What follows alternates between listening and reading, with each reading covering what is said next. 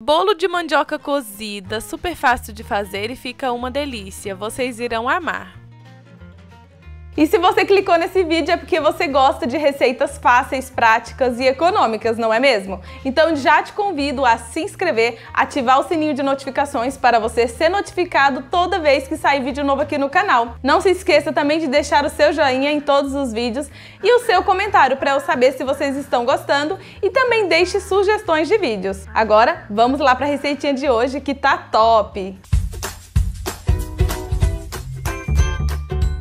No liquidificador adicione 4 ovos inteiros, 1,5 xícaras de leite integral, a medida da xícara é de 240 ml. No total deu 360 ml de leite. 1 xícara de açúcar, 2 colheres de sopa de manteiga ou margarina, 25 gramas de queijo parmesão ralado, que equivale a 2 colheres de sopa, meio quilo de mandioca cozida e amassada, que equivale a 2 xícaras de 240 ml. Tampe o liquidificador e deixe batendo até tudo se misturar muito bem, por uns 2 a 3 minutinhos. Vai depender aí de cada liquidificador. Transfira essa mistura para um outro recipiente e vá adicionando aos poucos e misturando tudo muito bem.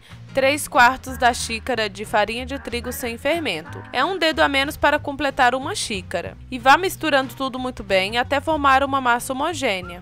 E por último adicionei 50 gramas de coco ralado e 1 colher de sopa de fermento em pó para bolos e misturei tudo muito bem. Em seguida é só transferir a massa para uma assadeira. Aqui untei com margarina e polvilhei açúcar. A medida dessa assadeira é de 30 por 20 por 5 centímetros de altura. E é só levar ao forno a 180 graus por aproximadamente 50 minutos ou até você perceber que ele está douradinho por cima. E prontinho, meus amores. Aqui eu esperei dar uma leve esfriada e partiu os pedaços. E agora é só saborear essa delícia depois de pronto, né? Espero que vocês tenham gostado, um super beijo e até o próximo vídeo. Tchau!